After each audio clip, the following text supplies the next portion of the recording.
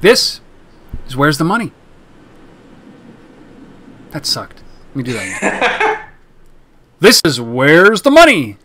Hey, Johnny, tell them what they've won. Money. Money is what they've won.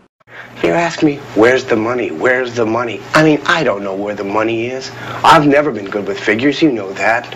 I don't know anything about math. It was never my good subject.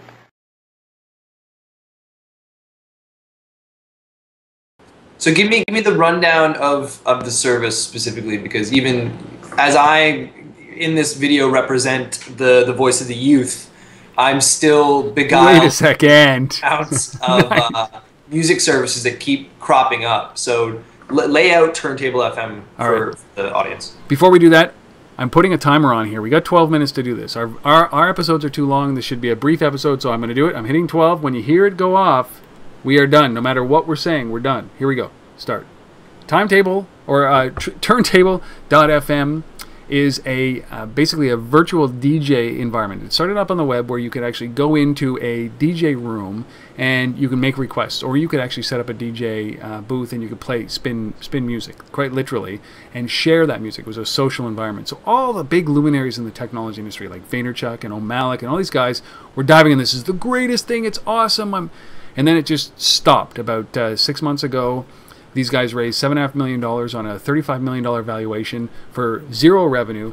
They used to be a company called Sticky Bits, which did a whole bunch of other things, and they moved into here. It's a novelty, and it has been a novelty. And what we've seen over the last while is a decline in usage, simply because all of a sudden, this is a whole bunch of copyright protection, so that they're only available in the United States, no other country, maybe other European countries, but they had to negotiate copyright restrictions with the music that they were playing, obviously. It's just big enough to get sued now. It's true, but then companies like Spotify came into, were launched in North America, and they've seen a precipitous decline in activity. So, what do? They launch what? A mobile app. And they were offered apparently a whole lot of money, $40 million from Spotify a while back, and they turned it down, thinking that they could go this on their own. And now they are suffering from a feature of being a feature of somebody else's big, broad product, right? These guys are not a product. They're not a revenue generator right now. And Spotify offered the money, turned them down. So what did Spotify do? Launched it. So that's where we are right now. So they decide to launch this mobile app, which is basically the same experience as their website. Shared music experiences. Social shared music experiences. So I have a very clear opinion about this because I didn't like it 6 months ago. I hate it today. So what do you think? Well, so I was being a little facetious before because I have seen a lot of people pick up and use Turntable FM because it does. Young people. Yeah, well, actually, not even young people. So like people like like authors like Neil Gaiman and things like that. People that you wouldn't necessarily expect. As it's kind of a cool way to connect with a group and say, hey, I'm going to be putting on some music here. Come connect with me. See my set and things like that. Even though I could obviously never participate. I do agree with you in saying that it is a feature of a larger product. While it is a niche kind of novelty, I wouldn't use it regularly.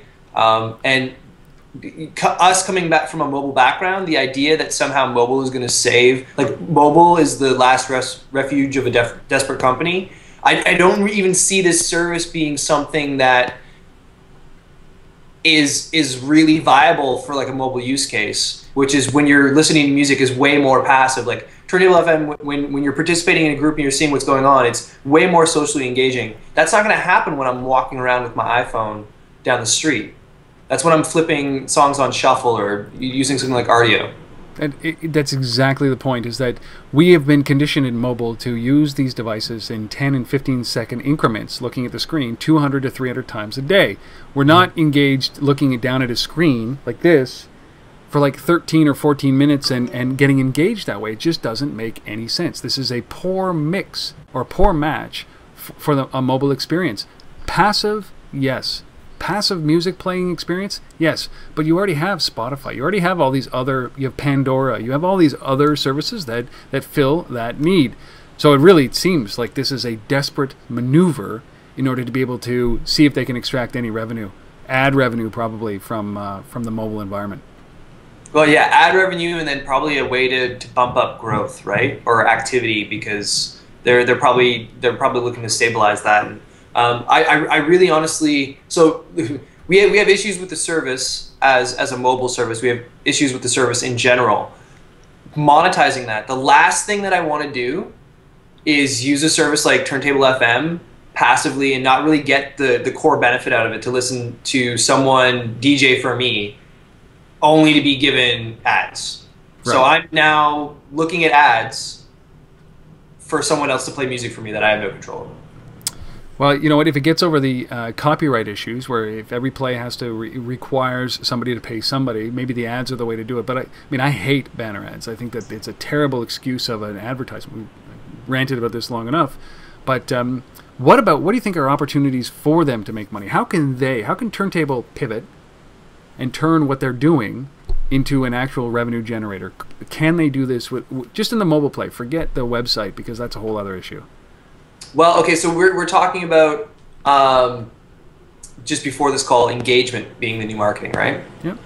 I still think that the tool and the process is a cool way for brands or people or musicians to engage with an audience, just to get that kind of one-to-one automatic feedback with what you're playing or trying new music. So maybe it's a refuge for musicians and labels to demo new acts. If it's all about getting buzz, why not get Sub Pop on there and they say, hey, it's not really DJing at that point, it's not like playing a set list, but like, here's Sub Pop's list of like upcoming artists around South by Southwest or something like that. Let us know which ones you engage the most with, and that's a kickoff to some other type of model. And then brands are paying for some way for that, you know, higher level access or something. I really like that idea. The idea that it is a you know, sometimes that they do. I mean, my man Springsteen's about to release his album on March 6th, actually, called Wrecking Ball.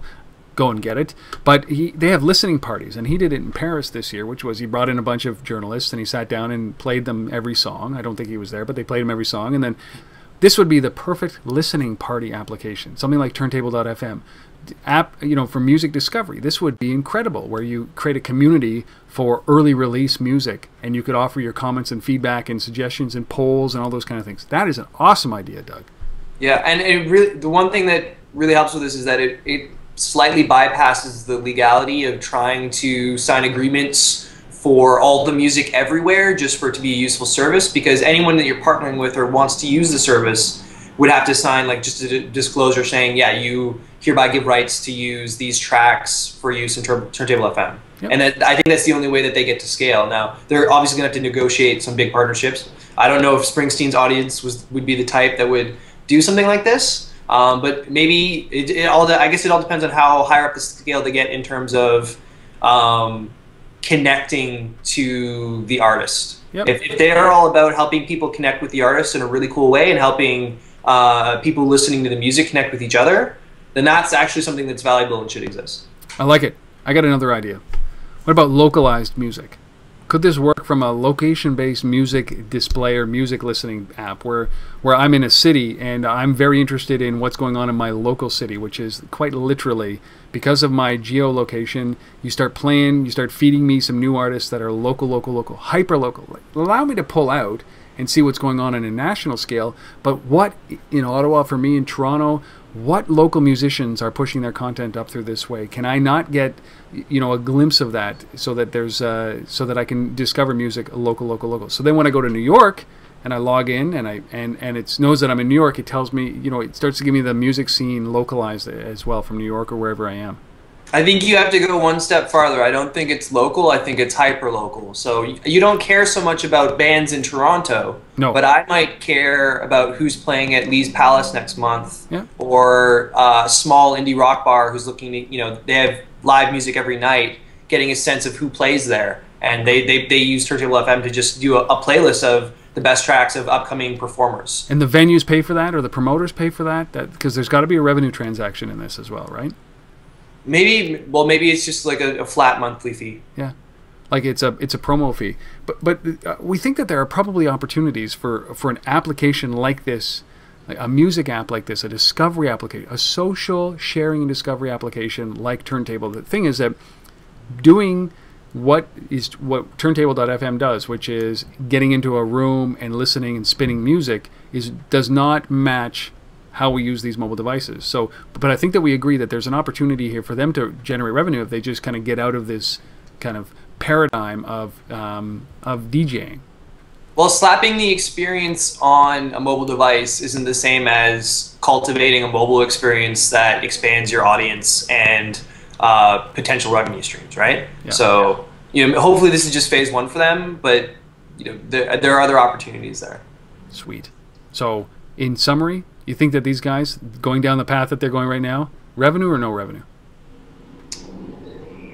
I don't know if they're smart enough to find the revenue. I think there are opportunities there, but I'm not sure if, and maybe not smart enough, but I'm not sure if that's the path that they want to take, if that's the app that they wanted to create. And if you only want to do a certain thing, like it's Turntable FM, there is that DJ element.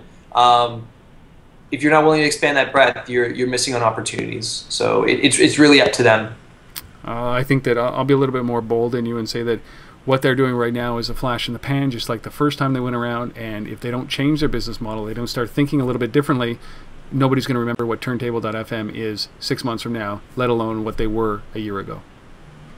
They got to change. Need to be the app that helps people at South by Southwest find what the place to be is that night. Could be. That changes everything. It does. For that one day. Yeah.